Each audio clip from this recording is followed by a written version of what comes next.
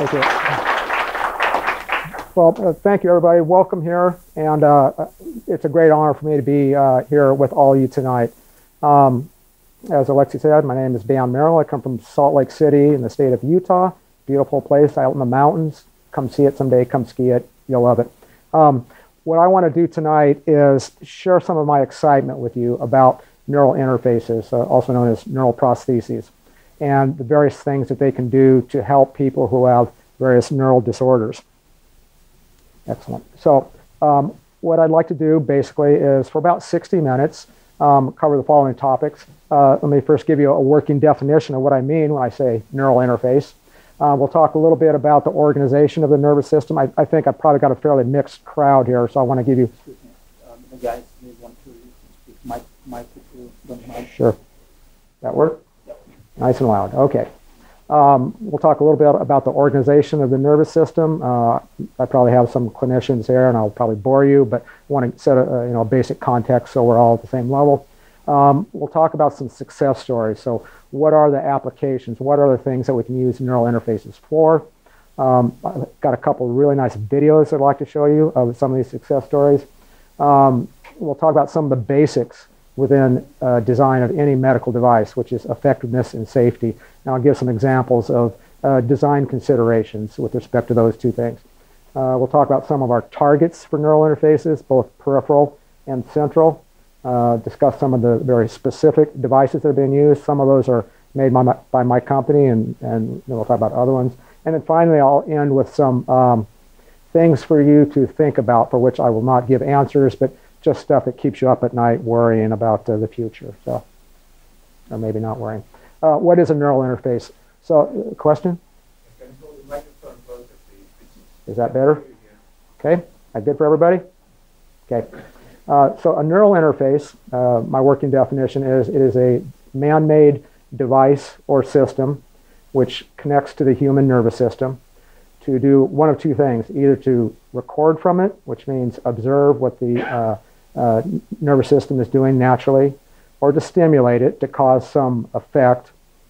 And this is done for the purpose of either augmenting, which means improving, replacing, or restoring lost functions of the nervous system. So, for example, let's think of a stroke. So a stroke occurs when a person has either a blockage of a blood vessel to the brain or a bleed in the brain, and some portion of the brain then dies, and we will lose the associated function with that part of the brain. So perhaps a person loses the ability to walk naturally, or to reach out and grasp, or lose speech, or any of the functions of the brain. So what neural interfaces can do for us is to either allow us to immediately replace some of those lost functions, or even to help aid the brain in repairing itself. Okay, let's talk a little bit about, I'm going to try to not stand right in front of the screen, talk a little bit about the organization of the nervous system, and I'll go through this fairly quickly, but just want to make sure everyone's at the same speed, the same level. Essentially, we think of the nervous system as having three levels. So we take in a sensory input from the environment. We sense the environment, we process that information, make decisions about a proper behavior, or I shouldn't say decisions, process it to come up with a proper behavior, and then send motor output to muscles or to glands. So as a few examples, perhaps one of the simplest ones would be if I were to accidentally touch a hot stove, I'm going to pull back very quickly. It's important that I do that quickly so that I don't hurt myself any further. What happens there is I have a sensation that's coming into me, a very strong sensation from my thermal sensors in my fingers, comes into my spinal cord, doesn't go any farther, my brain doesn't process that.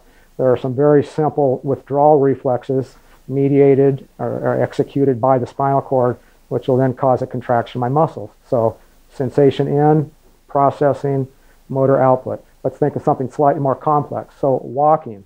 I initiate a decision to walk with my brain, send that command down to the spinal cord, and at that point, my brain doesn't really get involved anymore. So there are processing centers that we may refer to as central pattern generators in the spinal cord itself that allow me to walk. It drives the motor output to my legs. I don't really think about that. My brain's not really involved. There is some sensory input because if I lose balance or if I hit a rock or something, then that sensory input will modulate or change the motor output of those central pattern generators. So again, sensory input, processing, motor output. Let's think about one more complicated level. So I've just got off work, it's late, I'm going home, walking down the sidewalk, and I'm hungry. It's about time to eat. Walk by a restaurant and I recognize that smell, and oh my, that's really good. So I've taken in a sensory input, smell, process it in the context of my memory, years of eating good things and bad things. And the motor output becomes, I turn around and I walk in through the door of that restaurant and I place an order. Now you might think, well, so you're talking about memory, that's a pretty complex thing and that doesn't quite fit into the sensory input, processing, output. But it does, because really all memory is a storage of prior loops of sensory input, processing, and output. So throughout my life, maybe I've had sensory input from some other smells or tastes, and I made a bad decision and ate something, and I'm not going to do it again. In this particular time, my memory is that that smell is associated with a behavior, a motor output, which is good. So again, very simple mindedness, kind of a behavioralism way of thinking about the nervous system, but essentially input, processing, output. Okay, let's move on a little bit. The nervous system can essentially be divided into two levels anatomically, the central nervous system and the peripheral nervous system. So the central nervous system are all the cells within the brain and spinal cord. The peripheral nervous system is everything outside of that. And we can divide the peripheral nervous system up a little bit further. We can divide it both structurally and functionally. So structurally, we can divide it up into, as I was saying, inputs and outputs. So the sensory inputs, or afferents, are those nervous system cells, neurons, that are associated with bringing information from the environment into the spinal cord and brain. And then efferents, or outgoing neurons, are associated with taking the output from my brain or spinal cord and delivering commands to either muscle or glands.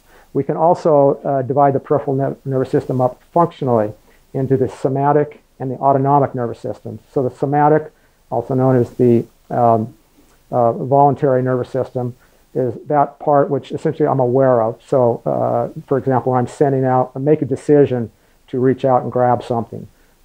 Those skeletal muscles that are involved with my conscious decisions is part of the somatic nervous system. There's also a pretty big element of the nervous system known as the autonomic or automatic nervous system. These are things that happen subconsciously.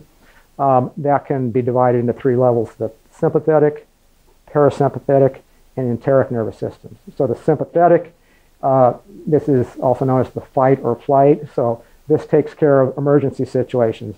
When somebody is running after me and wants to hurt me, I'm going to either run or I'm going to stop and fight. Parasympathetic is known as the rest and digest. So this is kind of the opposite of the sympathetic nervous system. That mediates when I'm in a mellow tone and I'm just going through the normal activities of the day, resting, digesting food, and so on. And the enteric is one more division of the autonomic nervous system involved with digestion, motility, and the gut. Okay, the neuron is the fundamental cell of the nervous system. I'm going to cover this pretty quick and we'll get on to some exciting stuff. Hopefully this isn't all terribly familiar with all of you. Basic cell of the nervous system. So a cell is the fundamental organizational unit within the body. All tissues or parts of the body are divided up into various cells. Neuron is for the nervous system.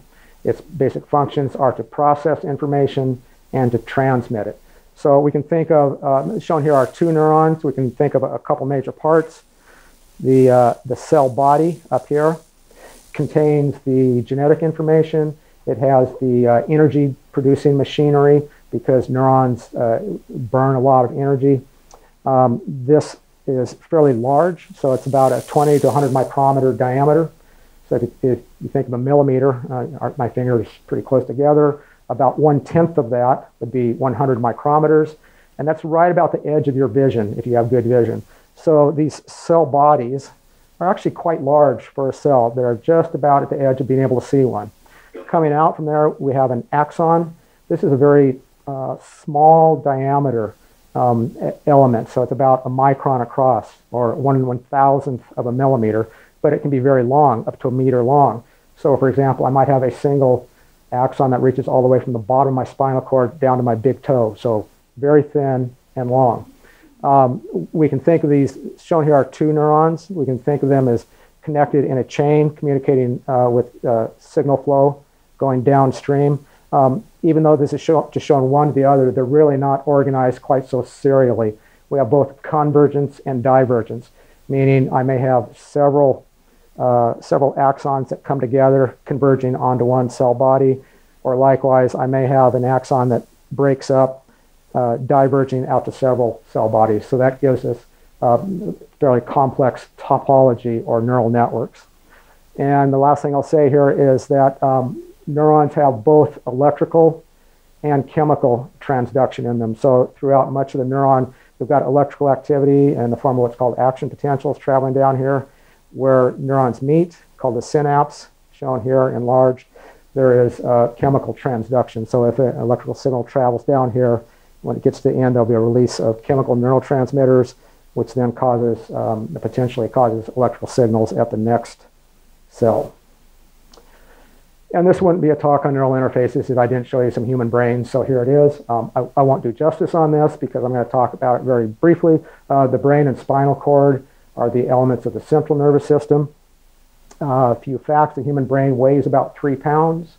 It's about 1,100 to 1,500 cc's in volume, and it contains about 80 to 90 billion neurons. So for those of you who like numbers, that's a 1 with 11 zeros after it. Large number of neurons. Seen in cross-section here, you may have heard the terms white matter and gray matter. So on the outside, the outer 3 millimeters or so is what's called the gray matter. That tends to be collections of the cell bodies, which we saw on the last slide. A lot of processing going on there.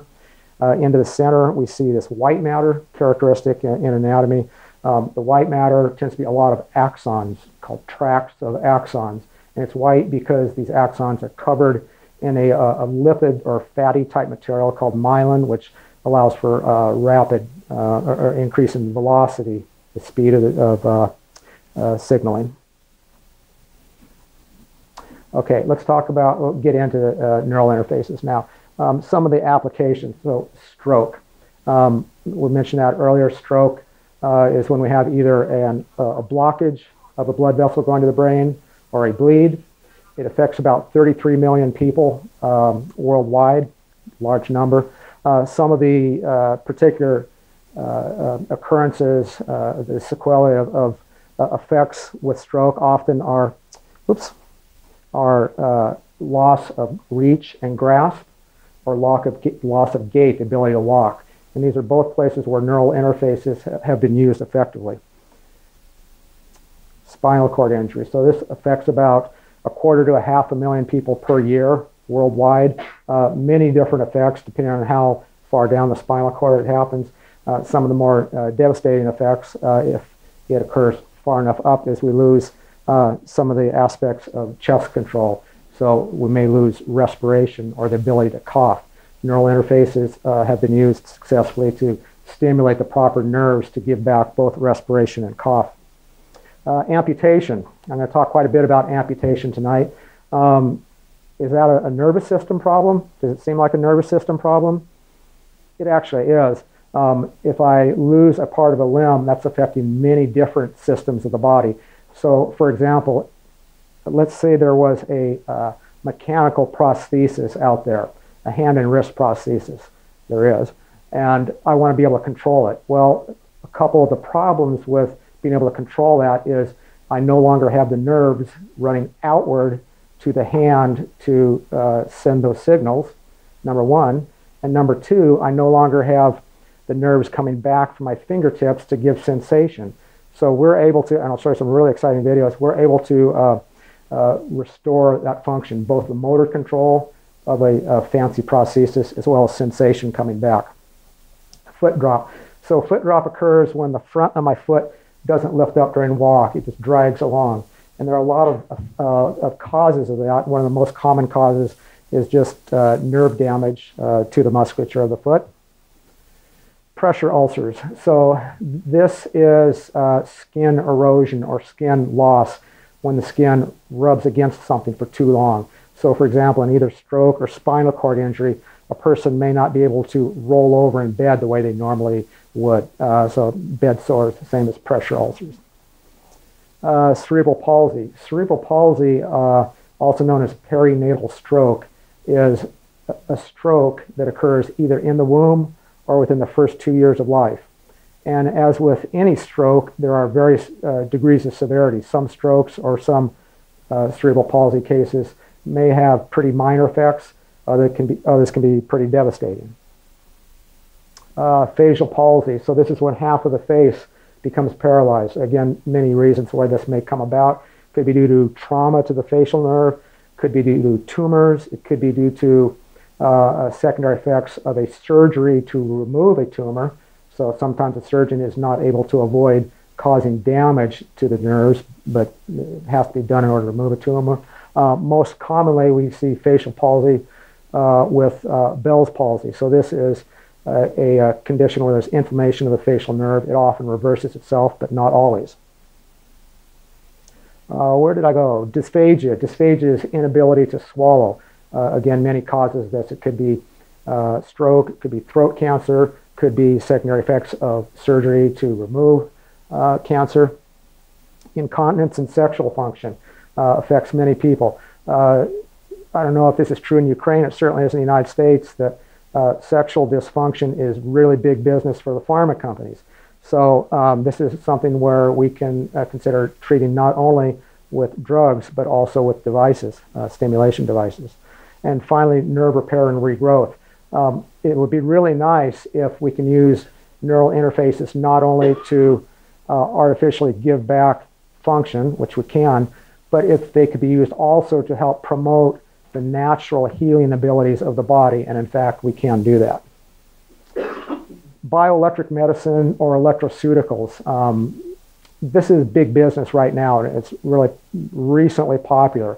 So I talked about the autonomic nervous system earlier, or the automatic nervous system, which has control over many of the organs in the chest, in the gut, in blood vessels. So that has effects on things like blood pressure.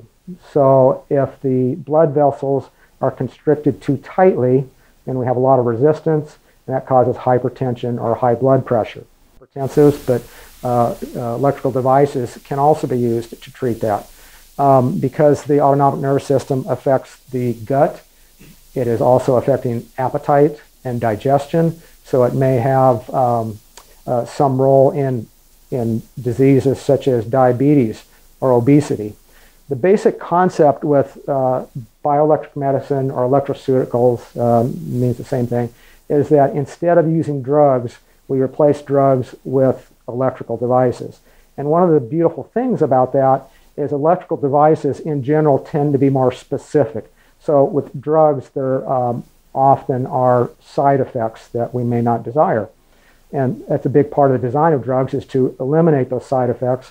But generally speaking, it is much more likely that an electrical stimulation device will have local effect only and less systemic effect with side effects that we may not desire. So is this a big market? Are there a lot of people that this could potentially help? Well, the answer is yes. Worldwide, there's about 1/3 of a billion, with a B, not an M, 1/3 of a billion people with diabetes. Obesity, about 3/4 billion of us are obese.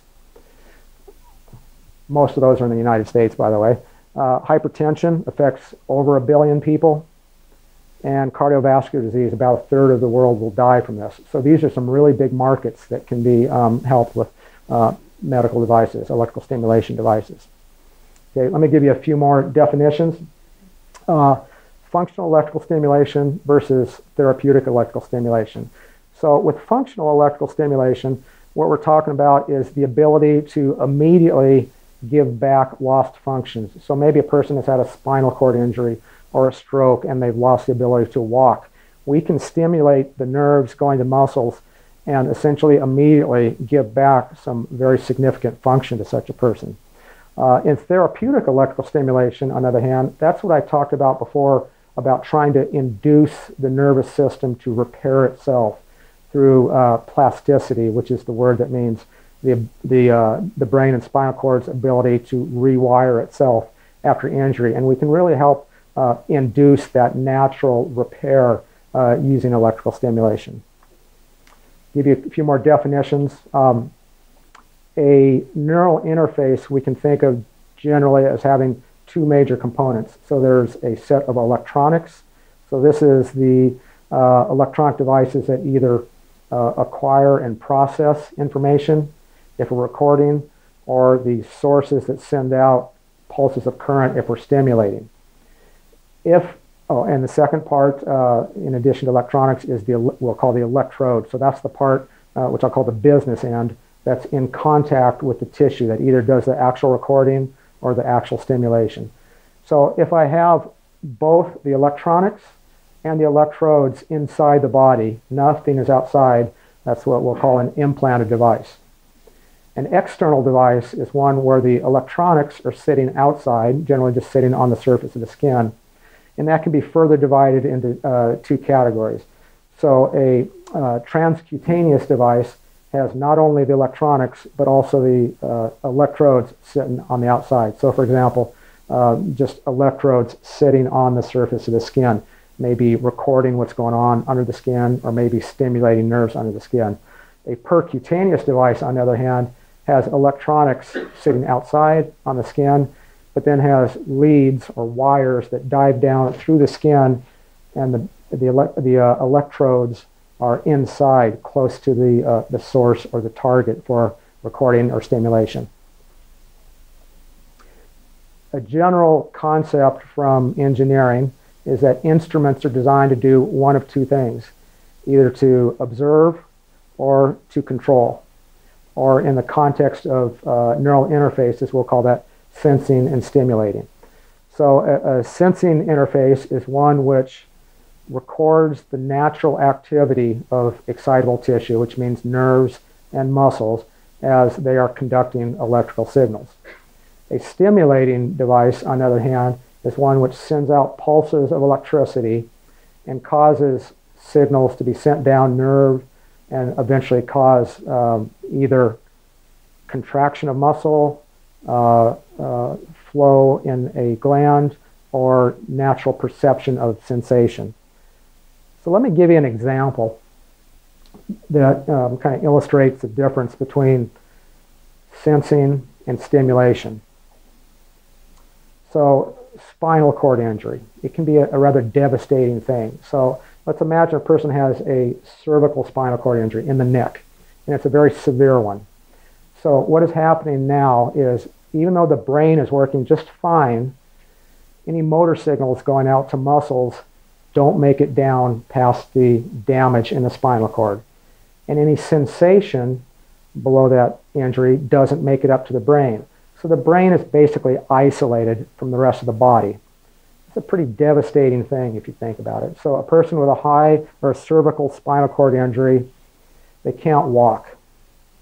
They can't reach out and grasp. They can't feed themselves. They're generally incontinent. They can't enjoy sex.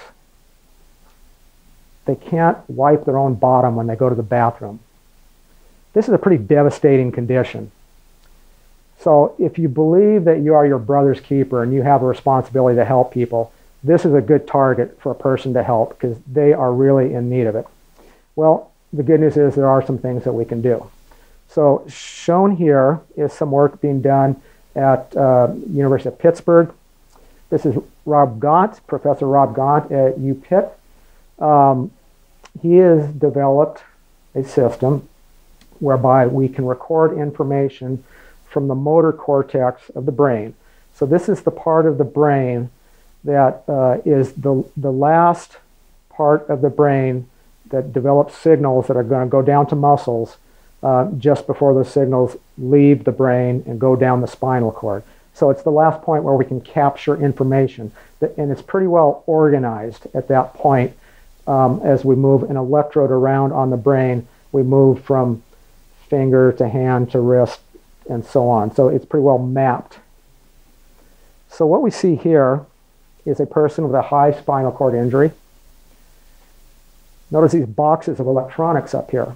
So this woman has electrodes placed in her brain, in the motor cortex. Those electrodes are observing or recording information as she thinks about moving, trying to do something.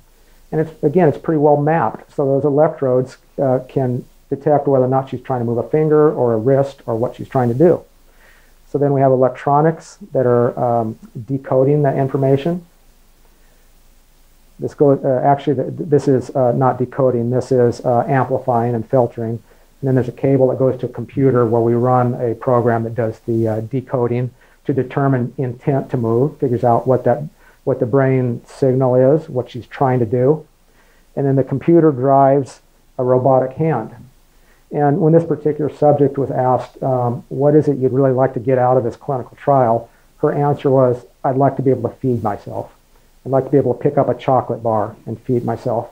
And what you see here is her first day of doing exactly that. She got what she wanted. She's feeding herself a chocolate bar. This is just a still picture. I don't have the video from that. What I'll show you next are two videos, really pretty exciting stuff about what we can do for amputees. So I'm going to focus on transradial amputation. So transradial means between the elbow and the wrist, so the lower part of the arm. There are some really mechanically complex and fancy hand and wrist prostheses that can move almost like a normal natural human hand can. A lot of gears, a lot of motors, they can do some fancy stuff. The problem is being able to figure out how to pick up the correct signals and decode them and send them out to drive those prostheses. Well, over the last 20 years or so, we've done a pretty good job of being able to figure that out. So what happens is if a person has an amputation between the elbow and the wrist, the remaining muscles, we call them residual muscles, will still contract. So as a person thinks about closing the fingers on that hand that doesn't exist, the muscles, the residual muscles that used to go to that hand still contract. They just don't have a hand to connect to. But the muscles are still contracting mechanically. And in doing that, they are still generating electrical signals. We call those the electromyogram or EMG. And those electrical signals can be fairly easily recorded. So once we record those signals, we can then send them to a computer, decode them to figure out intent to move. And we can use that to drive the motors and gears on a fancy, complex prosthesis. That's all well and good. It's a pretty fantastic thing. But there's another level that we'd like to go beyond that, which is really cutting edge. It's where the world is at right now. And that is, remember I talked about two parts of the peripheral nervous system. There's sensory information coming in and motor information going out. So over the last 10 to 20 years, we've figured out how to decode that motor information going out. But what we have not done well is figure out how to give sensation back. So these fancy mechanical prostheses generally don't have the ability to feel, to send information back so a person can feel. And part of the problem with that, part of the reason it took so long to figure that out is the patterns of electrical stimulation that have to be applied to a sensory nerve are really quite complex. So for decades, we've known how to stimulate sensory nerves, but people would always report that they just kind of feel a tingling or a buzz, and it's not really useful. It's not natural. The code or the pattern is complex, and there's really two people across the globe that recently have, about the same time, figured out the way to code the information so that sensation feels natural, so that a person can feel the difference between light touch or texture or vibration. So the United States Department of Defense is really interested in figuring out how to implement this, giving sensation back. So 2 years ago, they started a project called Haptics. It's stands for hand proprioception and touch interface. And its purpose is to develop closed loop systems whereby people can get not only control, but also sensation back. And the Department of Defense is interested because we owe it to our returning warfighters who have had amputations in war. For those who have given so much to their country, we owe it to them to give them back the best of technology. So there were 8 teams around the United States that were funded to do work in this haptics program. Ripple, my company, is one of them. What I'm about to show you here is work at the University of Utah. Up in the corner here, this is Professor Greg Clark. He's one of our collaborators running clinical trials. And I will show you a video of this person. What you're going to see is this subject does not have a prosthesis on. He's going to be working in a virtual environment. So what that means is this amputee, he's missing his left arm from between the elbow and wrist. He's looking at a computer monitor. And on that monitor, he sees a hand. And that hand is reaching out for a door with a doorknob on it. So what we do, we've got electrodes implanted inside his arm here. Those are made by my company. The signals coming out from those electrodes that are deep inside muscle are decoded by a computer, which determines intent to move. And then those signals are sent to the computer and will drive that hand, the representation of the hand. So, for example, if he wants to reach out to that doorknob that he sees, his residual muscles are still moving as if he's reaching. We decode that, and that virtual hand on the screen will follow it. Furthermore, when that virtual hand touches a surface on the door, signals will be sent back, and they stimulate the ulnar and median nerves in his arm and give him a sensation as if he's touching that door. So I'll show you the video now, and what this in the video you'll see the subject's response. It'll be the first time he has felt anything with that hand in 18 years. So his amputation was 18 years ago.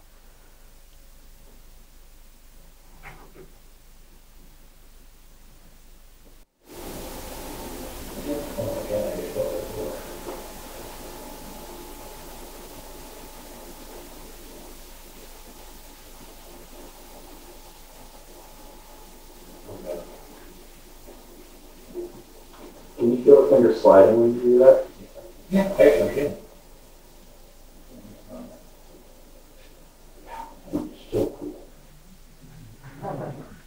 Yeah, go ahead. I mean, this is what drives biomedical engineers such as myself to do this. It's truly emotional and a thrill to be able to see a person get back function after so very long. The next video I'm going to show you, this is Dustin Tyler. He's a professor at Case Western Reserve University, a colleague and a good friend of mine. So he has actually moved a little bit farther along in the process than the last video you saw. So what we see here, this is Igor Spetnik. He is a fellow who lives outside the Cleveland, Ohio area. Dustin at Case Western is in Cleveland. Igor lost his arm in an industrial accident. A punch machine destroyed his lower arm. And in this case, we have a real prosthesis. So what we see here is a rather complex hand and wrist prosthesis. He has leads placed inside his residual muscles. The signals that come out from there are decoded by a small computer, which he wears on a belt pack. And then those signals, once they're decoded, determining intent to move, drive the motors and gears here. Furthermore, you can't see them too well, there are small pressure sensors in his fingertips. So when that prosthesis touches something, signals are generated and go back and stimulate the sensory nerves in his arm. I recognize now there is one other point I wanted to make, I haven't yet. Importance of sensory feedback. It is obvious, I think, fairly obvious, that when you get sensory feedback, you will have better control of the prosthesis. So if there's no sensory feedback whatsoever, and I were to grab a styrofoam cup of hot coffee, The only feedback I have is to look at it. And if I'm not looking at it, I'm going to just crush it because I have no way of knowing how tightly I'm holding it. So of course we have better control. That's pretty clear. But there's another aspect, a more psychological aspect, which I think most of us didn't really anticipate until we started giving sensory feedback.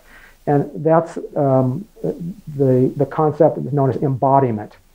So when a person has a prosthesis without sensory feedback, they tend to think of it just like a tool, just like a hammer that you hang off your belt and you pick it up and use it when you need it and then you set it down.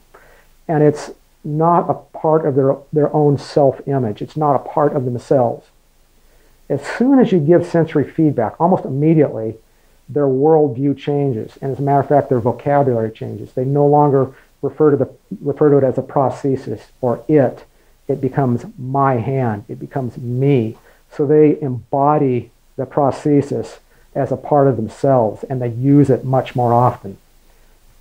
So this is a fairly well-produced video from the university showing Igor doing some fairly complex things.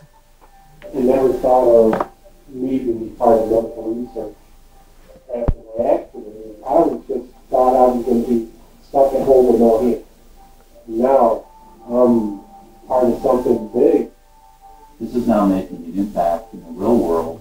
Thank you, God. This is not science that's going to sit on a shelf or be a Jewish paper. This is real. I took everything for granted. You never really know what you're missing until something happens. After losing his dominant right hand in an industrial accident 5 years ago, Igor Sudek was able to regain his sense of touch with an experimental prosthetic. The device is being developed by Case Western Reserve University and the Cleveland VA Medical Center, with support from the DARPA Haptics program, which aims to bring advanced prosthetics technology into the real world. Support also comes from the Rehabilitation Research and Development Service of the U.S. Department of Veteran Affairs. For 3.5 years, Dustin Tyler's team has been working with Igor in the lab to perfect the system. So this has taken a lot of work, for sure. It's not just the sensors, but it's also connecting those to an external device that can record that information, transform that into the neural code, and then apply that into the stimulation to the leads that are in Igor's arm. Now, for the first time, Igor is taking the arm with him to use at home. It was real emotional keeping to take my hand back home with me. And now I'm relearning how to use my right hand at home. This is the first time the sensation's been available to an amputee on a very regular basis. It's one thing to try something in the lab where it's a very controlled environment, but to send him home with this unit, we have to have the confidence that the sensation will be there to feel his fingertips. It's like I'm transitioning from having one hand back to using both hands. It's that sense of touch, that sense of being able to feel something. Knowing I can grab that tomato firm enough, I can feel it between my fingers, then cut and then cut it with a knife. So I always said my prosthetics are cool. It's a sensation now, and then I feel it, feels like I feel it. It's kind of cool. It's estimated that about half of amputees with powered prosthesis don't even use them. Because people don't like the way it is. It's just not part of who they are. And so if we provide sensation, we're going to use that prosthesis, and as Igor says, become two-handed in him.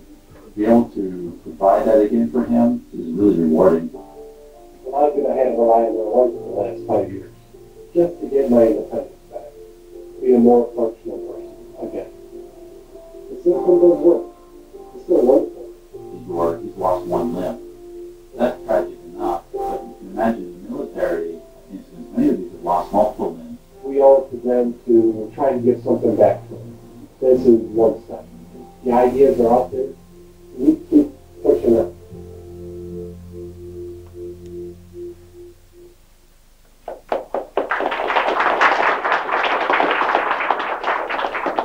So you see he was able to hold that tomato. If you think about how a tomato feels, that's not something you can really do very well without sensory feedback.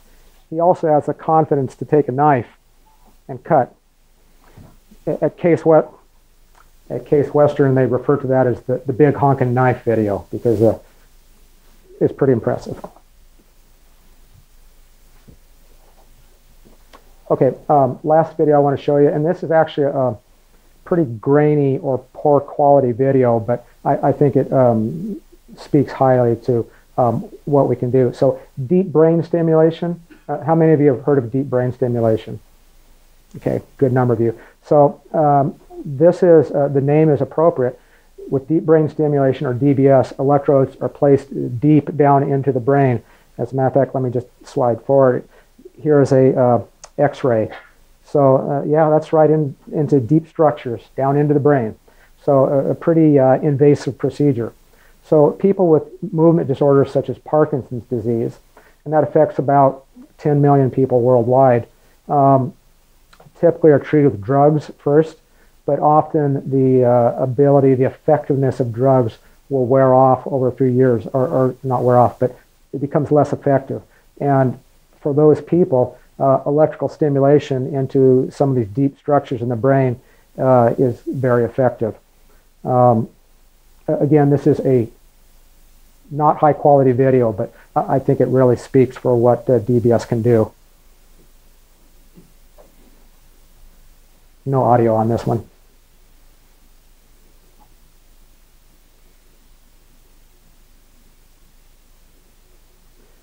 So notice his feet. Very cautious. He can't take long steps. And we'll compare that to now, after stimulation.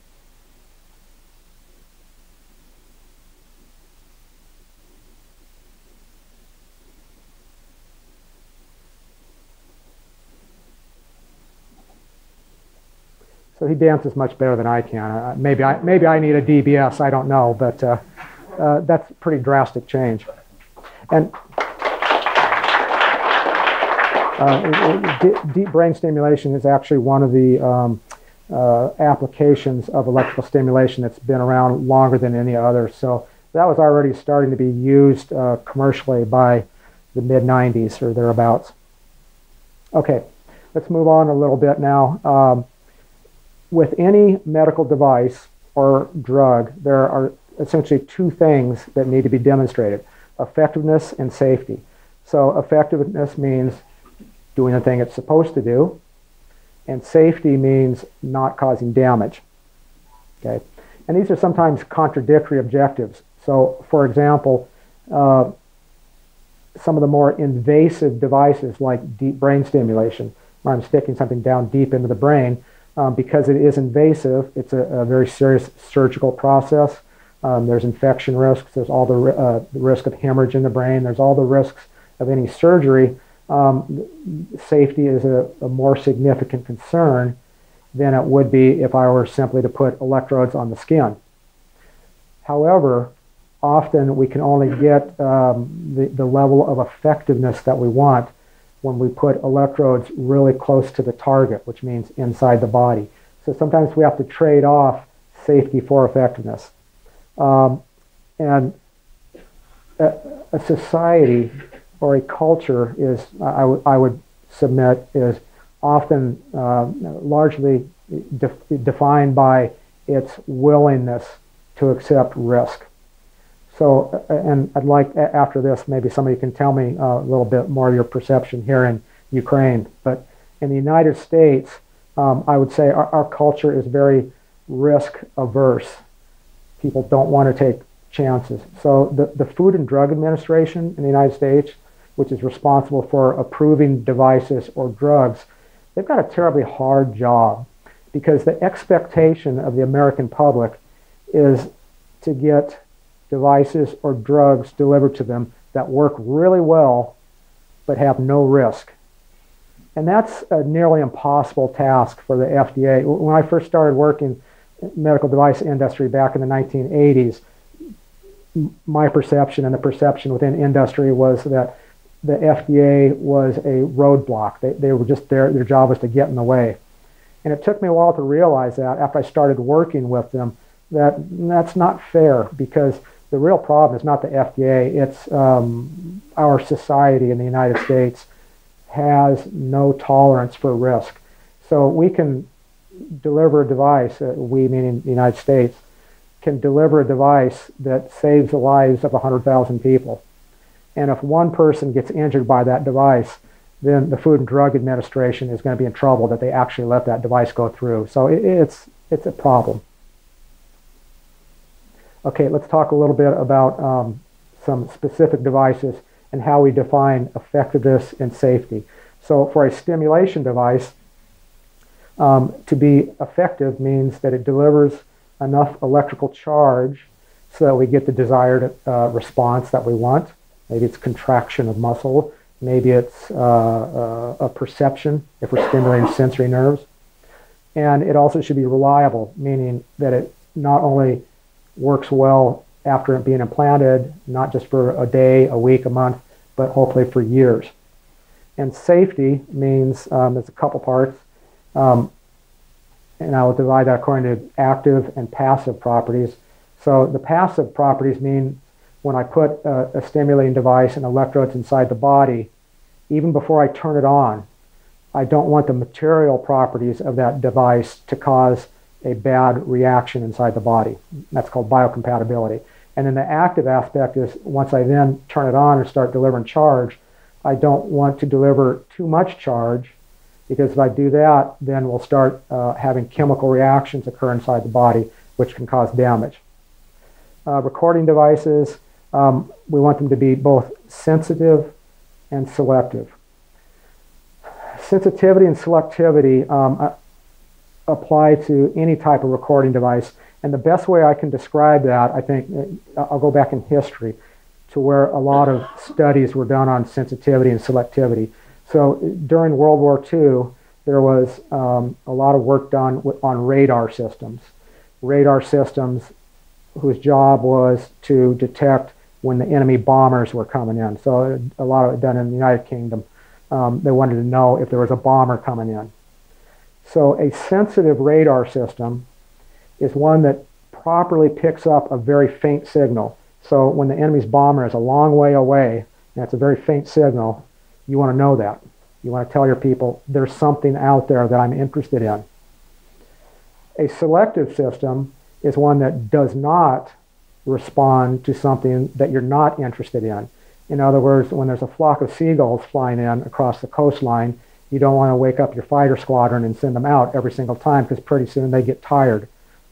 So a perfect device is one that is both sensitive, it picks up faint signals that you care about, and selective, which means it ignores signals that you don't care about. So an effective recording device is both sensitive and selective, and furthermore, it should be reliable, meaning it lasts for a long time. And then safety, since we're not injecting charge with the recording device, it's just a quiet observer, then we don't have the issues with chemical reactions. The main thing here is just that its passive properties are biocompatible, so the materials that are used don't cause a bad reaction. One of the aspects of safety, if we're going to implant a device into the body, is to make it as small as possible. Obviously, if I put a great big chunk of metal inside the brain, that's not a good idea. I want it to be as small as it could be. So shown here, this is Joe Schulman. He was a fellow I worked for years ago. He was chief scientist at a nonprofit medical foundation. This is when he was a graduate student at UCLA in 1963. And what we see here, this contraption here is how much space it took to make a neural stimulator. So that's not an implantable device. That's a little bit too big to put inside the body. But go down many years later, 2005, here is an integrated circuit. It's about 1 millimeter by 5.5 millimeters long, has the equivalency of about 20,000 transistors, and that is the basis for a device that that same person, Joe Schulman, designed, that does the same thing as that big rack of instruments. And this is an implantable device, fairly small. Okay, let's talk about a couple different targets for neural interfaces, central and peripheral. So remember, the central nervous system is the brain and spinal cord. Peripheral nervous system is everything outside of that. So central interfaces, for example, deep brain stimulation, tend to be more risky because they are invasive. So we have to have surgery. All the risks of surgery are involved. However, they often are more effective. Peripheral interfaces, though, which connect to peripheral nerves, tend to be less risky surgical procedures. So as a few examples, central interfaces, we already saw deep brain stimulation. So this is electrodes are placed deep into the brain. Here's an example of what's called an ECOG, or electrocorticography. So these are electrodes that are sitting on the surface of brain. They don't go deep like they do here, but they sit on the surface. So that's more invasive than an electrode on the skin, but it's less invasive than this one. This is a picture of what's known as the Utah slanted electrode array. So there are a total of 100 electrode tips here in a 10 by 10 array. It's about, these are separated by 400 micrometers each, so roughly 2 millimeters by 2 millimeters. And these are very sharp little electrodes that are placed into either brain or peripheral nerve. They can be used either centrally or peripherally. So as examples of peripheral nerves, peripheral interfaces, here we see the Utah electrode array, this thing. There's 3 of them placed into the ulnar, radian, and medial nerves for sensory stimulation. So that first video that we saw of the person that was reaching out to the virtual doorknob, this is what he has, his Utah electrode arrays. Yes, the next video we saw of the person with the full prosthesis uses a slightly different technology. It's called the FINE, the flat intrafascicular nerve electrode. So this one is belongs to a general class of electrodes called cuff electrodes. So they go around the outside of a nerve. So it's less invasive than this, but more invasive than, say, an electrode that sits on the skin. Okay, let's define effectiveness and safety in some real applications. So I'll start out with recording from the brain, and I'll give you 3 different examples of places that we can place electrodes, and we'll talk about effectiveness and safety for each of those. So electrodes placed on the scalp, electroencephalogram. The terms I'm going to use for sensitivity and selectivity, I will define as follows. So for selectivity, I will define the volume of tissue for which I can resolve where a signal is coming from. So if I said for an electrode placed at some unspecified location, if the best I can do is tell you, well, that signal I'm picking up is coming from the left half of the brain, or it's coming from the right half of the brain, that's not very selective. That's a pretty big volume. On the other hand, if I can resolve down to a cubic millimeter, that's much better. So for selectivity, my criteria is I want a small number. For sensitivity, the way I'm going to define that is for any given signal in the brain, how big is that signal by the time it reaches the electrode? So I want that number to be big. I want a big signal by the time it reaches my electrode. So for scalp or electroencephalogram recordings, I can resolve to a region of about 6 to 8 cubic centimeters. And my sensitivity, so if a signal is firing somewhere in the brain, I will pick up signals on the order of 10 to 100 microvolts, fairly small. Invasiveness, minimal. Most any of us would be willing to do this right now. It doesn't hurt, it's not dangerous. Let's go to the far end of the spectrum now. So we'll talk about penetrating microelectrodes. So again, here we see the Utah array previously. So these have much better selectivity, as you might guess, because they are deep in the brain and they are very small electrodes. So here we can resolve to about a cubic millimeter. So I can tell much better where a signal is coming from. And also because I'm putting the electrodes close to my target, we get pretty big signals, up to a few millivolts. So that's with an electrical circuit, that's really easy to work with. If you give me something on the order of millivolts, no problem, I can figure out what's going on. On the other hand, the invasiveness is high. So this is a high risk profile. It's much more risky than this. If I were to ask by a show of hands how many people would rather have this than this, I think I can tell you what the answer would be.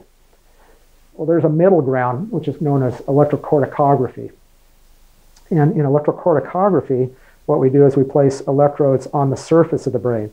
So here we're out on the scalp, not very invasive. Here we're penetrating needle-type electrodes, so that's really invasive.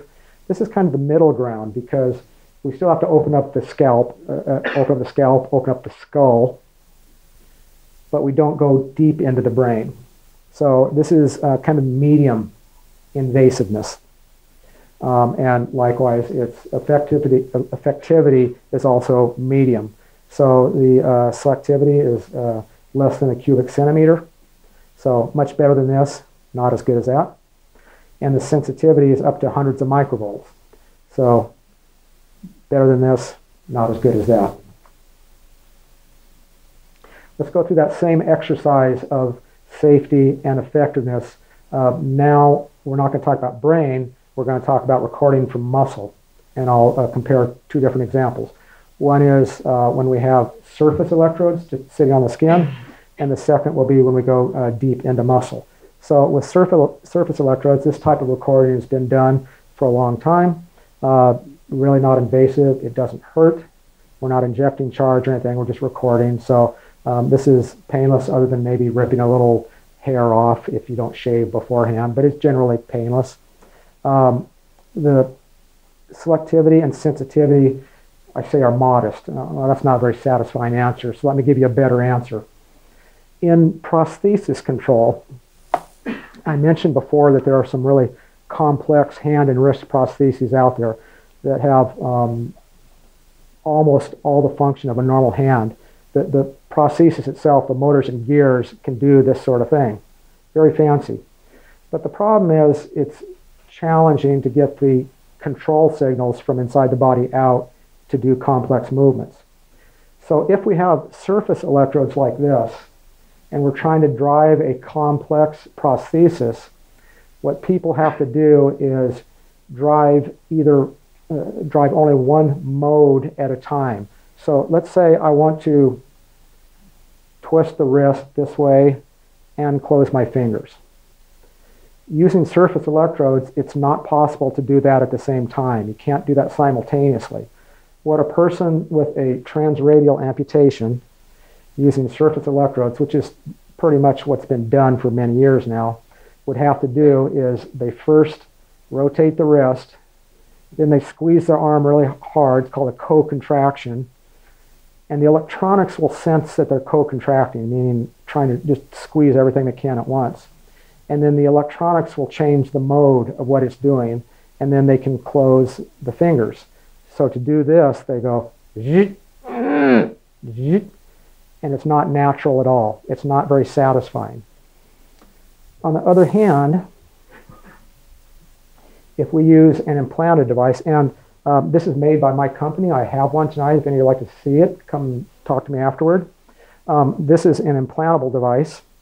So what we have is, this is a small ceramic hermetic package which is placed underneath the skin. Coming out of that package are 8 leads. Each one of those leads has 4 electrodes on it. So 8 times 4, that's 32 channels of recording. And these leads, this sits just under the skin, and then these leads dive down deep into various muscles of an amputee. So what happens is, because these go close to the source of the muscles that are contracting, we get really nice, clear signals from each individual muscle. The invasiveness of this is clearly much more than this one, because it's implanted. But the prosthesis, the effectiveness of this, I can define in terms of prosthesis control. So whereas with the surface control, we have to do one mode at a time, rotate, co-contract, do this. With this type of device, we're able to have simultaneous multi-degree of freedom control. That's the phrase in prosthesis. With this, we have sequential multi-degree of freedom. So a degree of freedom is a type of movement. So with surface, it's sequential, one at a time, multi-degree of freedom control. One, co-contract, another one. With implanted devices, it's basically natural movement. So we get simultaneous multi-degree of freedom control. Okay, technologies of the future. And I have future with a question mark after it, because even though some of these are not yet implemented widely in clinical practice, these are all ones that have been demonstrated, at least on the bench, generally in animals, and generally in early clinical trials. So what are some of the types of things we would like to do in the future to make neural interfaces better? The immune system of the body is a beautifully tuned system, and it has two basic roles. One is to recognize the difference between self and foreign. In other words, if there's something in the body, whether it's a bacteria or a piece of a stainless steel electrode, the immune system needs to recognize whether it belongs or not. It labels it. Yes, you belong, you're part of me, or no, you don't belong, you're foreign. And the second thing the immune system does is once something is labeled as foreign, it will either destroy it or at least wall it off. So it's very good at recognition, and there are a number of different types of signals that the immune system uses to recognize if something's foreign. And one of the signals is if something is mechanically different than the body. So the body is generally soft, and if we put something in it that's very hard, like a wire, that in and of itself is a signal to the immune system that you don't belong, I'm going to get rid of you. So one of the things we like to do in developing technologies is make really super soft, flexible things and trick the immune system that I belong, I'm not foreign. Another thing that's being done is to develop organic devices that conduct, sometimes called inherently conducting polymers. So this is like a plastic, but it has the electrical properties of a wire. One of the types of materials that's been investigated is called PDOT. And this is, oops, a little too far. This is a long chemical name, which I don't remember off the top of my head, but it is inherently conducting polymer. Like this material here, it's very soft, flexes with tissue. And another really cool thing about PDOT is once it's put inside the body, it tends to star out, makes a lot of long, thin projections. So what happens, here we see PDOT in a rat brain, and what happens is even if the body tries to wall it off, and it will, the nervous system is good about doing that, the scar that is formed around that PDOT in the middle, there will be projections of the PDOT that extend out past the scar, sometimes called an astroglial scar. And since it extends beyond the scar, pokes right through it, that means that we still get good recording and stimulation because the far ends of those spikes go out past the scar. And then the last thing is, in order to get a better understanding of how the nervous system works, we need to get smaller and smaller devices that get down on the spatial dimensions of the brain itself. So shown here is a electrode array. This is 360 electrodes. They are 500 micrometers or a half a millimeter apart from one another.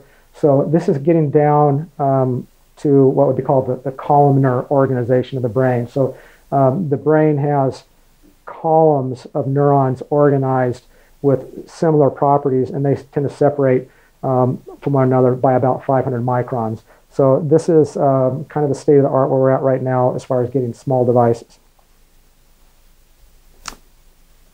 All right, so the last slide tonight, thanks for bearing with me. I'm going to give you some things to take home and think about. And I'm not going to give you any answers to this because I don't necessarily know the answers, but there are some pretty fascinating things. So what are some of the problems, some of the ethical issues that we need to consider as we progress forward with neural interfaces? So one of my concerns, the things that I personally struggle with, is how do we fairly partition, excuse me, I'm getting ahead of myself. Who do we allow to make the decision about where to balance effectiveness versus safety? So let's say you or a loved one is struck down with a very serious, debilitating nervous system disorder, and you start losing control of your body. So first you can't walk, and then you can't reach out, and you start losing ability to use the muscles throughout your body. Terrible thing. And it happens to be such a rare disease that there aren't many people working on it, on trying to get you a solution. But somewhere in the world, There's this one person who's figured out the solution. They've got the device. And it's not cleared for use. No government has taken that on to approve it for general use. And this one investigator has demonstrated it to work well, not only in the lab, but also in animals. And there's good proof of it. You have high confidence that will work in you. However, there is a 5% chance that if you get this device, you're going to die. So here's your choice in front of you.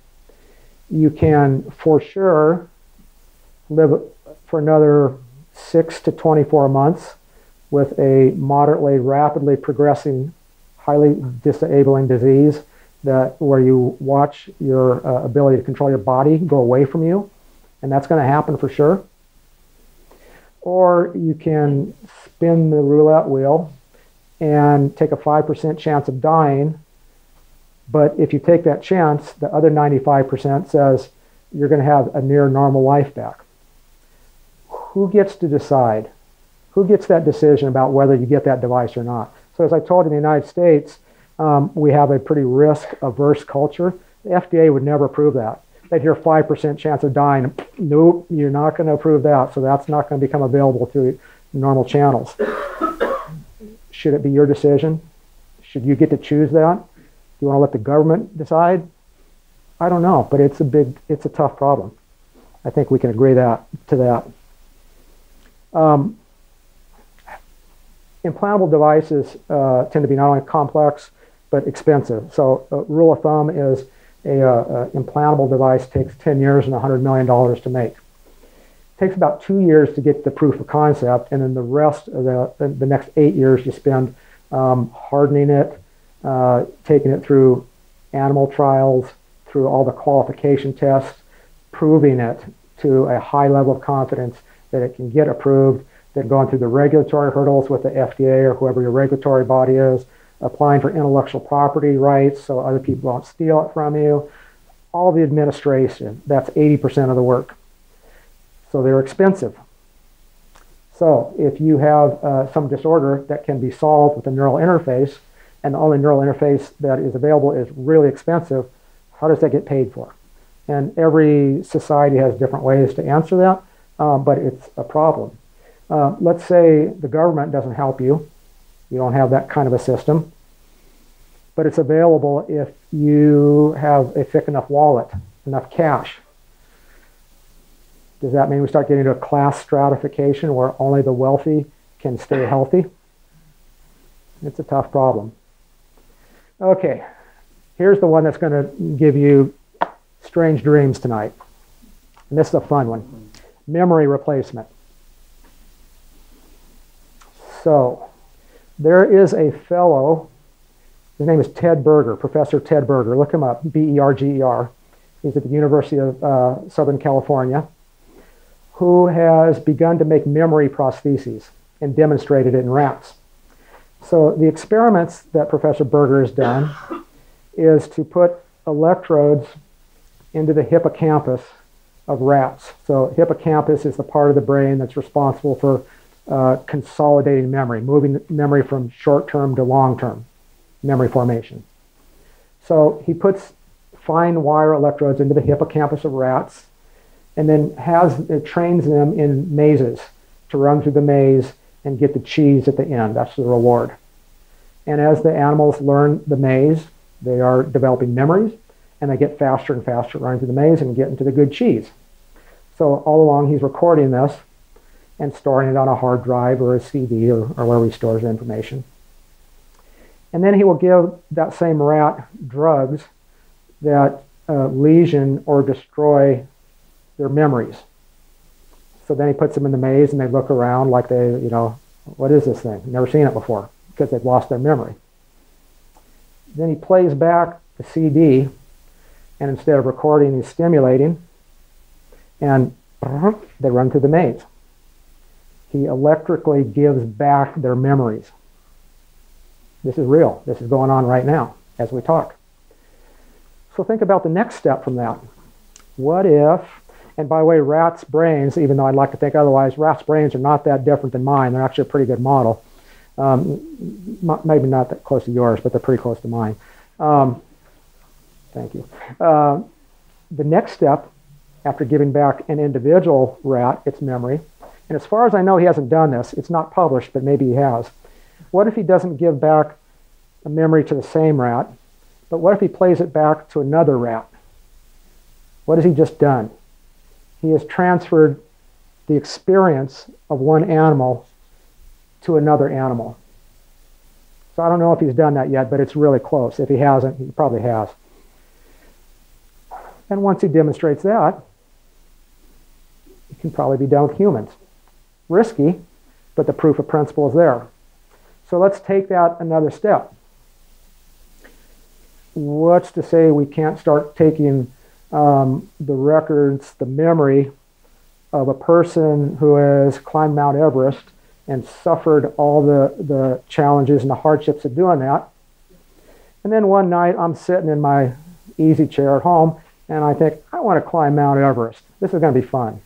So we're going to jack me in. How many of you have seen The Matrix, the movie The Matrix with Keanu Reeves? Any of you know that? We're on the road. It's not there yet, but we're on the road for that. So if we start giving people someone else's experiences or totally fabricated experiences, at what point do we lose a sense of self-identity? When is it not me anymore because I didn't actually do those things? I mean, besides the fact that I didn't earn them, it seems like kind of a slippery slope about where I lose my self-identity about being me versus being somebody else. Am I just a big part of the Internet of Things now because I'm so connected that I'm a part of everything? Maybe that's the answer. I'm not giving you answers on this slide. I'm just bringing up questions. Good things for you to think about. And then the last one, this is a little more obvious, is replacement versus augmentation. So it's a little obvious to me that as biomedical engineers and physicians and others, it is a worthwhile goal to help people who have lost function, so amputees or people who have suffered stroke or spinal cord injury or so on, give them back what it takes to be normal, make them themselves again. But pretty much the same technologies that are used to give back function can then be applied towards a sound or normal person to make them better than they were, make them stronger, make them smarter, give them better memory. Are we okay with that? Yes. Sure. Okay. What about the issues? It sounds good. I'd like to be smarter. I'd like to be stronger. I'd like to have all those things. What if it's really expensive? Who pays for it? Are we creating a class stratification where the wealthy become smarter and therefore wealthier, Anyway, it's gonna happen. and therefore wealthier? Anyway, it's going to happen. Okay. We're never out of this. When you speak to American society and it's about getting access to the technologies that are unavailable because of the right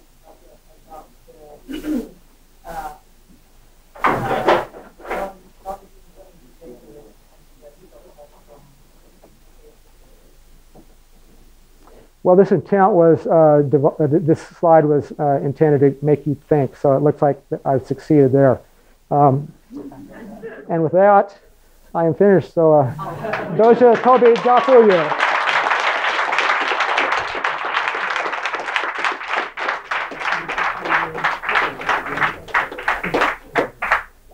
Thank you for them. So we have a Q&A session, and if you don't mind, I will start. I have a microphone. So, small question.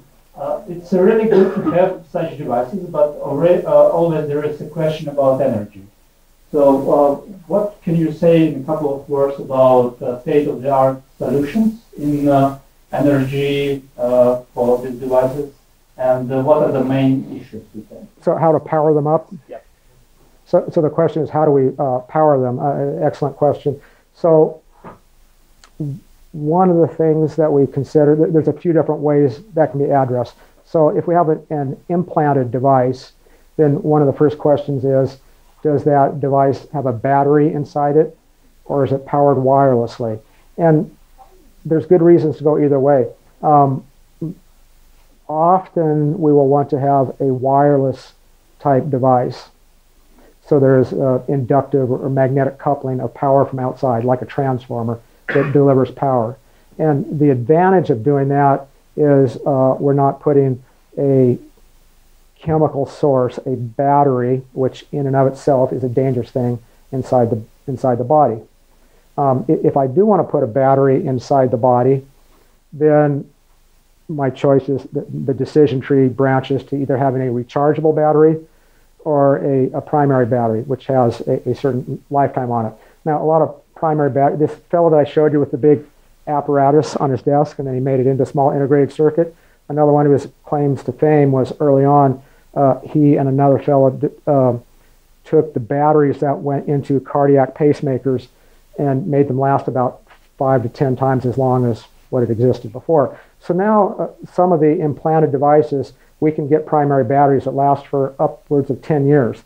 So that kind of puts the limit on how long you can keep a device inside the body with a battery before you have to pull it out. 10 years is a pretty long time.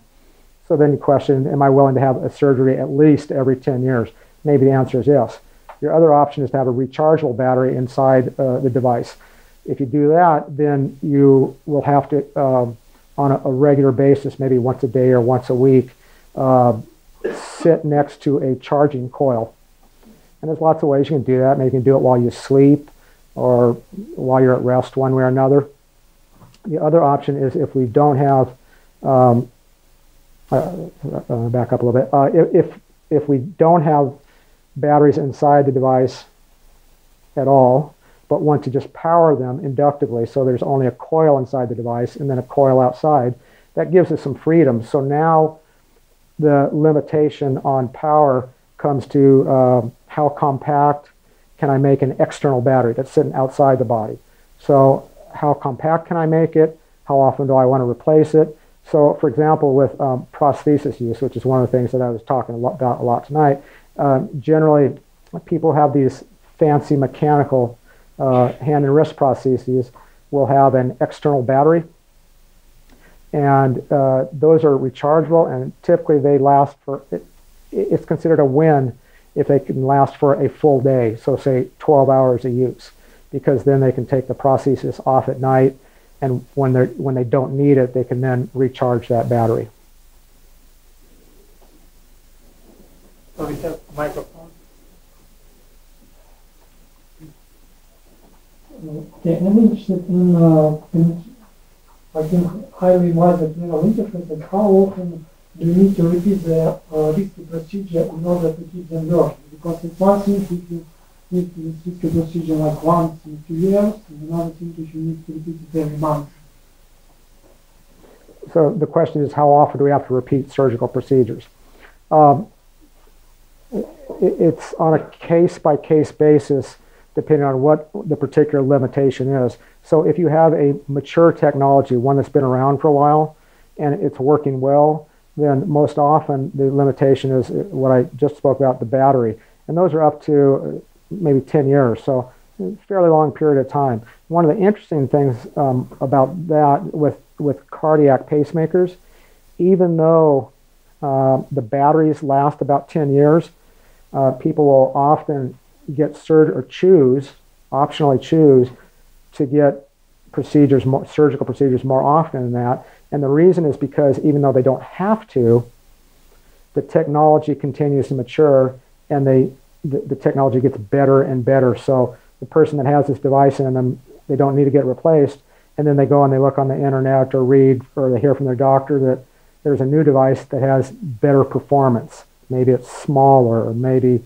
it has better reliability, or one thing or another, and they will choose to get a surgical procedure even though it's not necessary. So the quicker answer to your question is case-by-case basis. It depends on what the limiting factor is. The best case scenario usually is that the battery itself is what will limit, and we're up to now in the range of 10, maybe 15 years.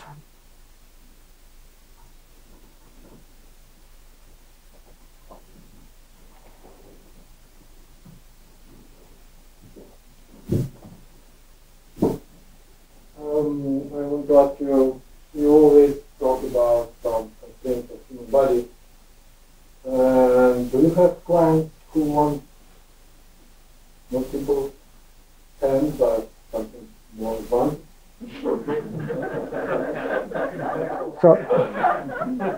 So you're talking about something better than the normal, the usual hand. Yeah, so that is kind of the last point about augmentation there on the last slide, right? So often, at least in my case, through most of my career, my research is directed by chasing the money. And what I mean by that is development of medical devices is really expensive. And because it's really expensive, you will tend to figure out, no matter what you want to do, there's a hard reality that you have to find the funding to do it. So where is the funding at? Generally, it's not for augmentation, making something better. It's for replacement of lost function. So within the company I'm at right now, we're a small group. There's about 30 of us, and 80% to 90% of our revenue comes from federal grants. So from the National Institute of Health or the Department of Defense, who has various interests. And those interests generally are not in augmentation. Now that I've said that, I'll tell you there's one exception, which just recently came out. So here's another thing to write down to look up on the internet. It's called TNT. See if I can remember. Targeted neural, oh, what is it? I'm missing it. It'll come to me, TNT. So this is a new grant from the U.S. Department of Defense. Someone can figure out while I'm talking. And it is exactly about improving cognitive performance of soldiers. So getting them to learn tasks faster. And the interesting, it's a brand new call from the Department of Defense. And the interesting thing about it is the first time I have ever seen where there was a major call for proposals from the United States government for something, a medical device that is not replacement of normal function, it is advancement. So, the sad answer, do you find it? No. The sad answer is we have, thank you, targeted neuroplasticity training. It's already being used for treating bipolar disorders, I think, right? The same procedure. Well, Not for improving that. okay, yes. So the question here, so that's a translation from treating disorder to augmentation. So there's now money available, is the point, to finally move from replacement of normal up to making something, augmenting or making better. Because I know about two cases, some Americans come here to have surgery and to run neural interface. Not public, but I know that Americans go here to have surgery. Yep.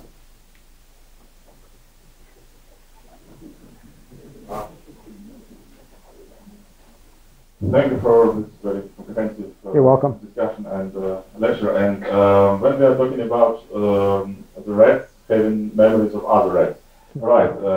What if you really do this transplantation, and then do you have any evidence or know about any evidence that this transplantation of memory will work in the sense that they will be able to use these other experiences, and even if they do, does it work or will it work with the humans? For example, will it affect our ability to speak or other abilities that rats don't have?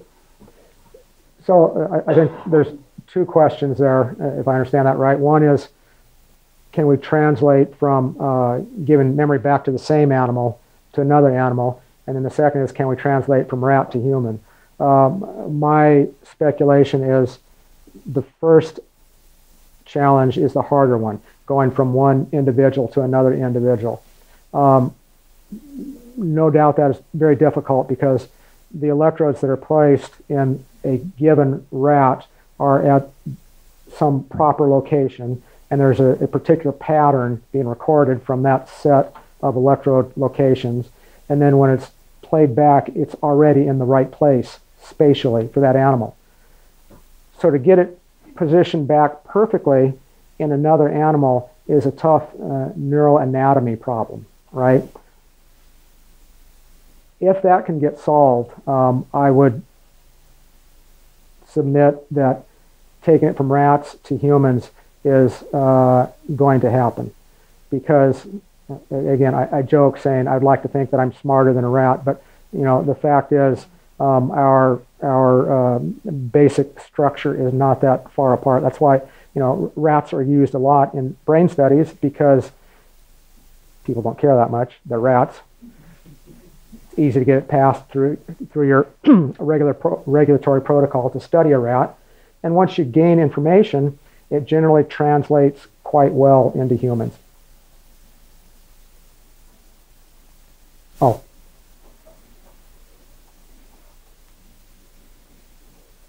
You talked about deep brain stimulation for Parkinson's disease. Yep. And I want to find out why didn't you use transcranial focused ultrasound stimulation? Focal what sound? Ultrasound? Focused ultrasound stimulation. What? Why did I not talk about that? Yeah, because it is not invasive and it provides opportunity to stimulate deep brain structures. So one of the issues there is, I think, the portability of doing ultrasound stimulation. So it's a larger, substantially larger device that a person would have to wear. With the deep brain stimulation, it's pretty discreet. So they have a pacemaker-like device that's placed subclavicularly right here, in the same place a pacemaker would be, and leads that go up, and you don't really see it. So with ultrasound, although there's a lot of fascination in its ability to emulate what you get with deep brain stimulation, electrical stimulation, you basically have a headset. It's a large thing, and people are less interested just the aesthetics of wearing something large.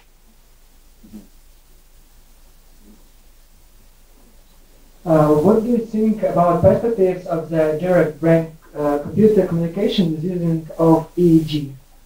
Yes, say that once more. Electrons followed. You understand this? No, say it again. What do you think about perspectives of the direct brain-computer communication with using of EEG? So direct brain communication from a brain to a computer. Brain-computer interfaces.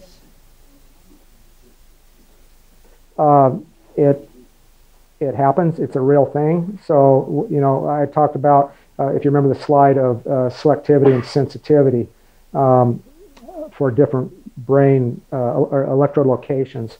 So EEG, if you're using the same way I do, you're talking about scalp electrodes.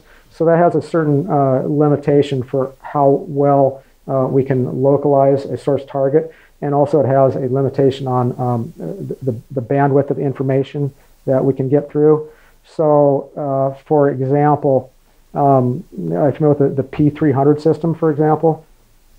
Do you know what that is? So people who have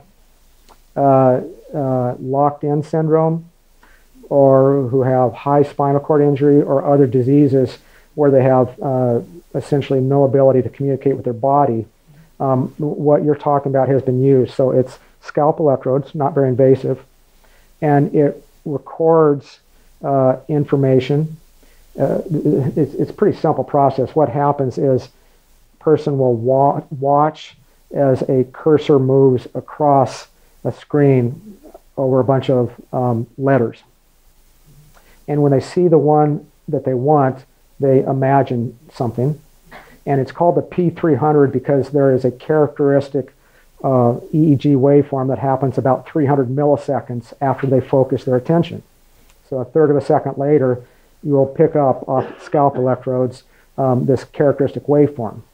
And then the system will back up 300 milliseconds from there and figure out what letter were they looking at. And it goes on the screen. So the problem with that, it works for severely disabled people, like locked-in people, but it's pretty slow. So it's better than nothing, right? It's better than not being able to communicate, but there is a limitation to how quickly you can get information out, the bandwidth. So for non-invasive systems like scalp EEG, Certainly it's being used and there may be some room for optimization, but there is, I think, fundamental limitations on bandwidth or data flow out. You mentioned that electronic devices can replace drugs, but drug selling and drug making is a huge market, a lot of money, big stake. And my question is, what is the attitude of drug makers and drug sellers? Do they try to block and somehow the development of the whole sphere? Such examples. Yeah, that's a great question. So in the United States, there's not a, this sounds like my story has nothing to do with that, but it really does. R.J. Reynolds, major tobacco manufacturer, many years ago, saw the handwriting on the wall when smokers when their customer base started going away. So what did R.J. Reynolds do? They did the smart thing. They diversified, and they started buying up other companies that had nothing to do with smoking because they knew they were going to dwindle down and become ineffective. So they slowly moved their business structure. Same thing is going on with the drug manufacturers. So there's one in particular, GSK, GlaxoSmithKline, who knows it's coming. GSK is one of the top 3 or so drug manufacturers around the world. They're also pretty darn smart because they are now the leaders in electroceuticals. So they, and actually in just the last 1 to 2 years, I mean, they are sucking up biomedical engineers left and right because I know, I can give you a list of my friends and colleagues who have recently moved over to GSK. They are buying into it. So the answer is no, they're not afraid of it. They embraced it and they're leading.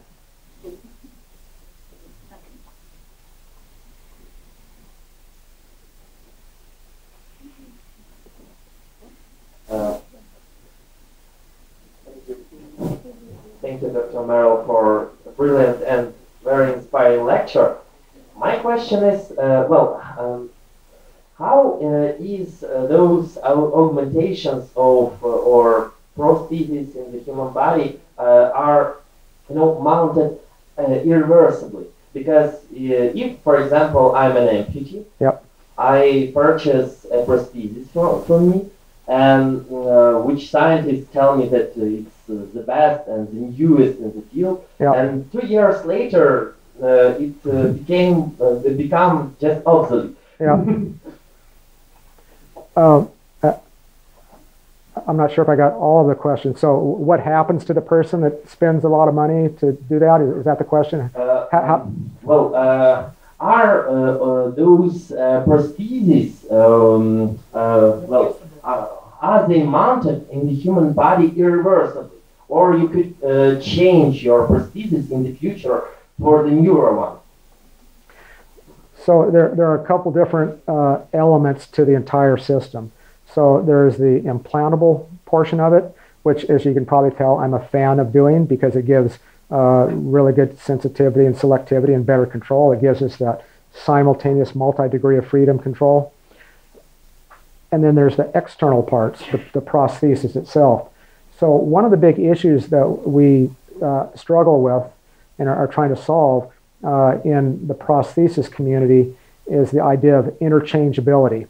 So what that means is when I first design an implantable device and an external prosthesis, and maybe there's some middle pieces in there like algorithms that work between the implanted device and the prosthesis, it would be really nice if that implanted device doesn't work with only one prosthesis, but it worked with lots of prostheses. And that algorithm in the middle could interpret information coming from lots of implanted devices and communicate with lots of prostheses. So we're trying to make it so that there is interchangeability. We can swap things out. And that's important because if you don't have that swapability, then let's say I've got one implanted device that only works with one algorithm, that only works with one prosthesis. And that prosthesis manufacturer goes out of business. Or there's a new, cooler, better prosthesis. And for some reason, I want to switch from another company. And I want to switch. Well, too bad. The only way I can switch that prosthesis is to get a new algorithm, which isn't a big deal, and a new surgery and a new implanted device. So what we try to do is break up, if you think of, dashed lines between the various parts, we try to break it up so that we can swap out one part at a time. So if there is either something better available or a failure of one part, you don't have to switch everything out. You can take out that one piece only and replace that one piece. Does that address your question at all? A little bit?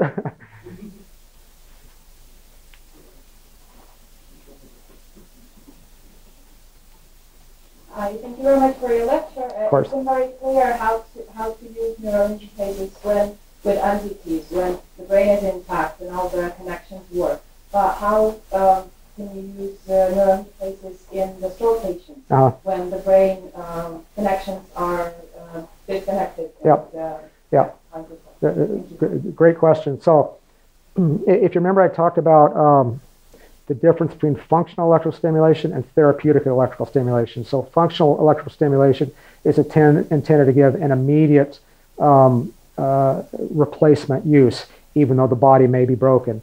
Whereas therapeutic electrical stimulation is intended to help support the body in its own repair process. So often with stroke, what we're trying to do with electrical stimulation is the latter, trying to help the brain repair itself more quickly.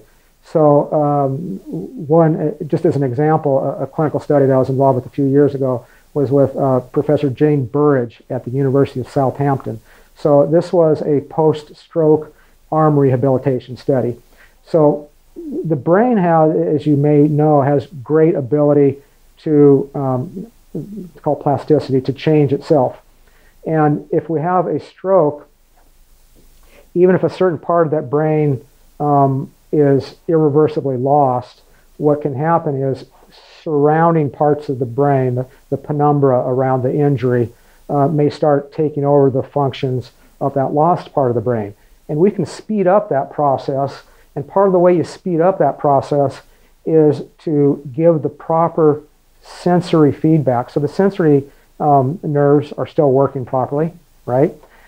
In order to get, part of the problem is if we don't train a person who has had a stroke to do the right movements again, then the brain does not have the signals it needs to plastically change. On the other hand, if let's say a person has had a stroke and it affects the arm area, so the left arm is severely disabled. So historically, it was known that training in proper use, doing the right sensory feedback, helps to plastically change the brain. So what may have happened historically is we would get a physical therapist or an occupational therapist that helps the person and physically grabs the hand and arm and moves it in the right way, reaching out, grasping. And so what's happening there is we're sending the sensory signals back to the brain that says, this is what the pattern looks like. Now rewire yourself. And that helps.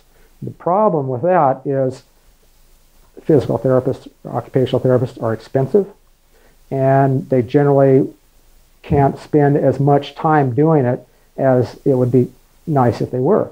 So it'd be great if we could do that for a few hours a day. That's really hard to get a person that's going to do it for a few hours a day for several months. So a solution to that, and this is what was done with this study with Jane Burridge at Southampton, is we implanted devices. If you remember the fellow I showed you with the big stimulator and then the small integrated circuit, that integrated circuit went into a device called the Bion, which is a small single channel electrical stimulator. So what we did was in these 7 subjects at University of Southampton, we would implant, I think it was between 5 and 7, if I remember correctly, Bions into various nerves that that gave muscle control in the arm.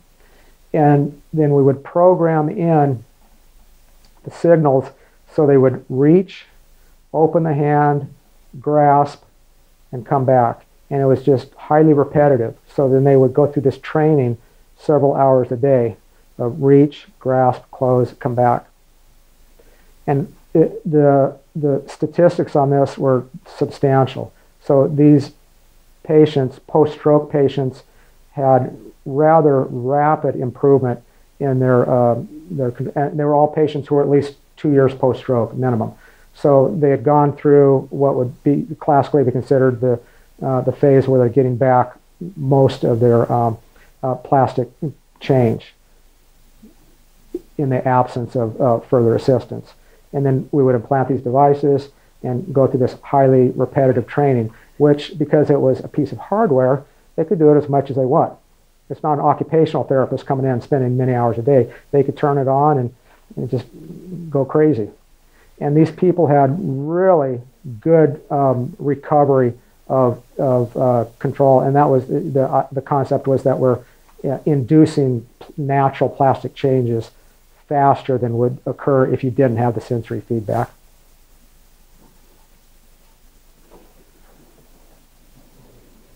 Thank you for a very interesting presentation. You're welcome. Could you tell something about use of neural interfaces after peripheral nerve damage?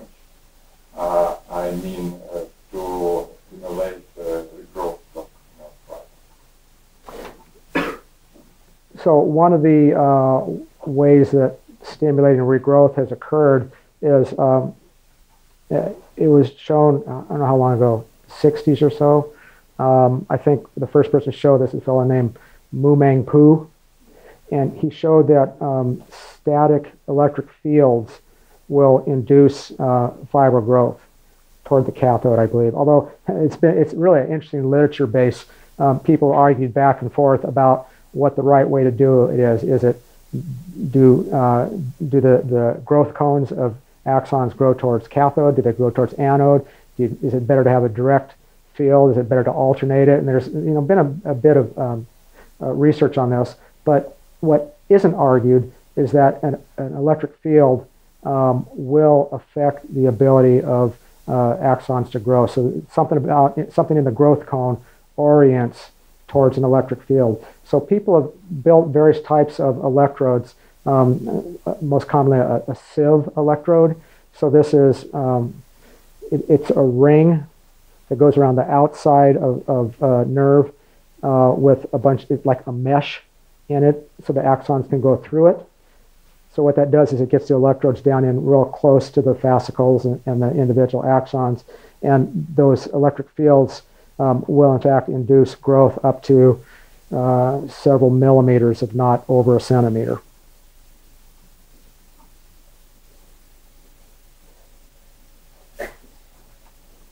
Thank you for the lecture. You mentioned about the problems with the immune system and how we resolve the problem with the immune system today when we use invasive prosthetics and invasive nerve interfaces and drugs that suppress the immune system. How long the patient needs to use these drugs? Because we use the nerve interfaces for a long time, and so do we need to use these drugs for the whole life? So the question is, what do we do to suppress the foreign body response to implanted devices? Is that correct? Yeah. So the general solution is not immunosuppression. It is to design from the start with materials that are known to elicit zero to little biological response. So there's, it's well understood that there's a long listing of preferred materials that elicit very small reaction, like silicone. You put silicone in the body, generally the immune system pretty much ignores it, or there's very minimal response to it. So what we tend to do as biomedical engineers is go to our list of known goods, known good materials, and design using those. So for example, if you were to find a new material that's really highly effective at something, but it's not already known to be biocompatible material, you just bought yourself an extra 5 years in the process of getting it approved for commercial release, because there's a lot of things that you're going to have to do to prove that it won't cause an unacceptable immune response.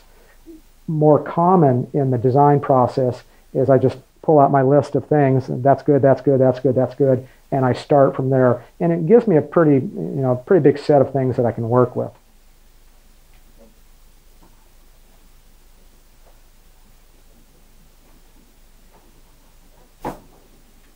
So my question is about the PDOT that you mentioned. As far as I understood, we implant the PDOT and brain tissue around it gets a little bit purificated, but it sends out projections so that the impulses still get through. But how doesn't the tissue get purificated around these projections? Are they too small for that? Yeah, that's exactly the right answer. So one of the signals to the immune system for walling something off is simply size. So as a rule of thumb, you could think of most things that are under 10 micrometers. So that's about the diameter of a eukaryotic cell. So the diameter of most cells is on the order of 10 micrometers. And once you get that size or smaller, that's really helpful for the immune system to go, you're okay. I'm not gonna wall you off. Once you get bigger than that, the immune system starts thinking, you don't belong. So it's what you said. These are really fine projections, a micrometer or less, and they just slip through and are not recognized as foreign. So if the foreign body is less than 10 micrometers in diameter, in size, the immune system doesn't react to it? Yes, like that. Less reactive. Less. Yes. Oh.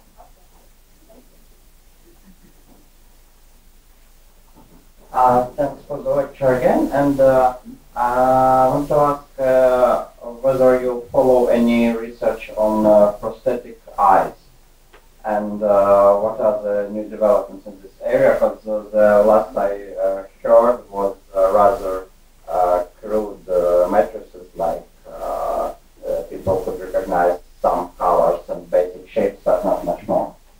Yeah, so there's 2 companies around the world that I'm aware of. One is Second Sight, SSMP Second Sight Medical Products. They're in the Los Angeles area. And the other is a German company, and I'm blanking on the name right now, I'm sorry. They have slightly different approaches. Second Sight I'm a little bit more familiar with, so I think they're probably the one you're talking about. So their first electrode was, electrode array was 16 electrodes, so it gave a pixelation of 4x4. Pretty crude, but if you have no vision, it's better than nothing. Yeah, at least you could find a window or an exit or something. Right, right. So, the people that were mostly blind were happy to have a 4x4 array. We think of that as pretty bad. If you're blind, it's not so bad. Their next version, they went from 16 to 60 electrode array, 60. So that was an 8x8 missing the corners, I think it is, 60 pixels. So getting better. So Second Sight has recently changed their strategy. As of a few years ago, they had a progression listed. Their trajectory, company trajectory, was to go from 16 to 60 to 256 or thereabout to 1,000. That's what they were going to do. I think the last one that they put in, spent a lot of development time on, was the 60 electrode array. So it's a epiretinal stimulator, so put on the retina itself. They've changed their focus. Instead of putting their time and money into improving the epiretinal stimulator, they're now working on a cortical stimulator that goes on the occipital lobe. So straight projecting not direct pixels, but the signals that the retina and the surrounding neurons produce after they have been encoded into the brain. Yeah, so the V1 center in the occipital lobe has pretty good mapping. As you get into, if you know vision, then as you get into other centers, things get more complex. So, we're looking at edges and you're looking at movement and all kinds of things. But in V1, it's a pretty simple mapping. So the bigger problem is really not mapping. It becomes making devices that are compatible and stable. So we want to be able to put electrodes into the brain, like the Utah electrode arrays. As a matter of fact, So if you all remember the Utah electrode array that I had shown you a few times, when that was designed by Professor Dick Norman at the University of Utah back in the late 90s, its original intent was as a visual prosthesis. However, for reasons I don't fully understand, it didn't get implemented, at least well, as a visual prosthesis electrode. But nonetheless, even though that didn't follow through into a visual prosthesis, Second Sight now is going down that road with a different type of electrode, but nonetheless it is a fine pitch device intended to go into occipital lobe. Sure.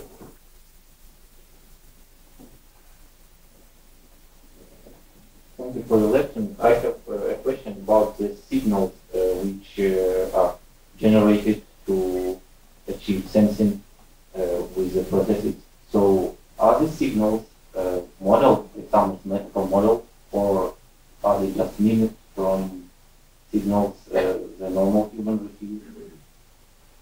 So are you talking about stimulating signals that are meant to stimulate an axon? Actually, about what type of signals? About stimulating and about decoding the signals that our muscle receivers produce. So do they have a mathematical model, or they are modeled by an artificial intelligence algorithm, something like that? So for recording, I'll answer that first because it's a little bit simpler answer.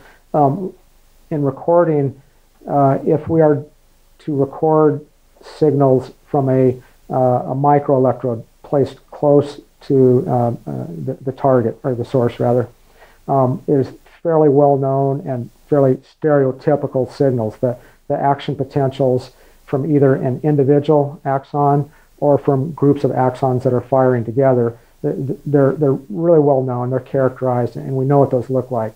So that's not a big challenge to recognize them. As you get farther away, so for example, doing a surface recording, if you're using surface electrodes, which are not invasive, so that's a good thing, now we have to start spending a lot of cognitive effort into the modeling of what a signal looks like when it comes from thousands or hundreds of thousands of different firing muscle fibers, for example, or axons. And that's a very active area of research. So with prosthesis control, when we're recording from muscle fibers that are contracting, there's a big effort in pattern recognition to be able to decode what is a complex set of multiple muscle fibers firing from different types of muscles, and figure out how much of it came from this muscle, how much it came from that muscle, and so on. Active area of research. So on to stimulation, also an active area of research. So the more crude method, which is what has been mostly done up to this time, has been a fairly simple set of just rectangular pulses. We'll use what's called a biphasic charge balanced pulse. So we get a cathodic pulse with a certain pulse amplitude and pulse width, but a rectangular shape, and then reverse it with an anodic pulse of a certain pulse amplitude and pulse width, but still rectangular. And that's done to reverse the electrochemistry at the electrode so we don't get tissue damage or corrosion. And that's kind of been the gold standard for a long time, and it works pretty well. But now, if you remember, I talked about, and that works really quite well for efferent signal, motor signals. But for getting naturalistic sensation back, it's the charge, it's the pulse width gets modulated. And what that tells me, interestingly enough, and we've known this for some time, is that the nervous system operates in an environment of noise. We've always got lots of stuff that we have to filter out that's not part of the signal. So what's going on is if we stimulate sensory nerves with something that has no noise in it, it's like a pure sine wave, a pure tone, or equivalently a pure train of rectangular pulses, the brain says, who are you trying to kid? That's not a sensory input. I've never seen that before. But as soon as we start adding noise in, it starts going wow, wow, with a pulse width, which seems really strange. Then the brain goes, oh, it's noisy. That's natural. And I asked Dustin about this once, a great guy, a good friend of mine. And I asked him, I was just amazed that he thought of this.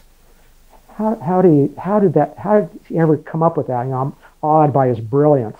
And it goes back to the, I forget who's famous for this quotation, that success is 1% inspiration and 99% perspiration. And that was his answer. I said, how did you ever come up with this? And he said, lots and lots and lots of hours of trying absolutely everything I could possibly think of. Okay. Sure. So thank you then, and let's give a last round of applause to our lecturer for tonight.